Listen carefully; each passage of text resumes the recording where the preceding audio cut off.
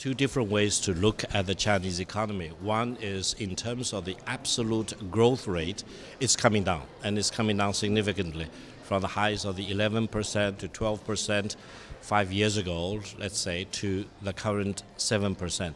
However, the size of the Chinese economy has increased significantly. In 2010, the Chinese GDP by official exchange rate became larger than that of Japan. But by now, the Chinese economy is already more than 230% that of the Japanese economy. And as of last year, the Chinese economy, in terms of the purchasing power parity, became larger than that of the United States. And the Chinese economy is still growing. Each new percentage growth on a much enlarged base of the Chinese economy probably would equal 2% or 3% GDP growth several years ago. So I would say that while the absolute growth rate in China is coming down, the new addition to the Chinese economy on an annual basis is becoming larger. That's one way to look at it.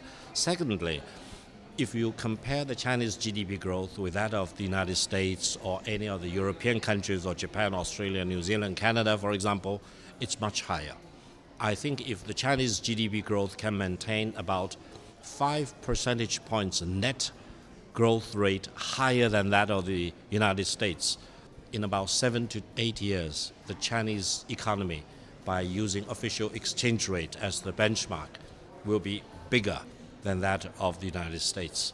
So, in a few years' time, the Chinese economy will be bigger than that of the United States, both by official exchange rate as well as by purchasing power parity.